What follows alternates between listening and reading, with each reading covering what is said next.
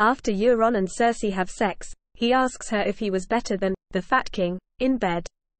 Cersei disdainfully comments that Robert used to have a new whore every night, but still didn't know his way around a woman's body. Elsewhere, in the crypts beneath Winterfell, Sam tells Jon that he is Aegon Targaryen, the son of Rhaegar Targaryen and Lyanna Stark. Jon openly doubts that Ned, the most honorable man he knew, would lie to him, to which Sam replies that Ned did this to protect Jon from Robert murdering him. When Arya asks Gendry why Melisandre wanted him when Gendry was sold to her by the Brotherhood, Gendry tells Arya that Melisandre told him that he is the bastard son of Robert. When Jon informs Daenerys of his true parentage and identity, he mentions that Robert would have murdered him had the secret not been kept that Jon was in fact a Targaryen. Daenerys asks Gendry accusingly whether he is aware that his father took her family's throne and tried to have her murdered.